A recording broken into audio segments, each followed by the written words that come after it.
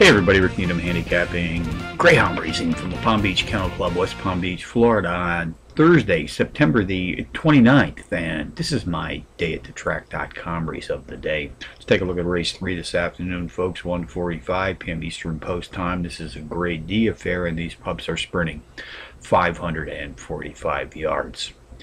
I use a software product called QuickDog to help me analyze greyhound racing. The software product has helped me isolate a power pup to put on top of my multiple entry contenders list. And on this entry this afternoon, number 1, M Battle Drive, I'll make a one-place and show wager.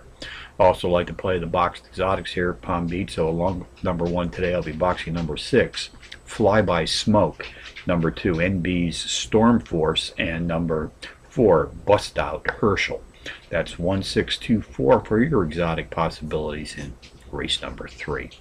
QuickDog software has helped me find a pair of very playable power pup long shots. I suggest one place and show wagers on both of these entries.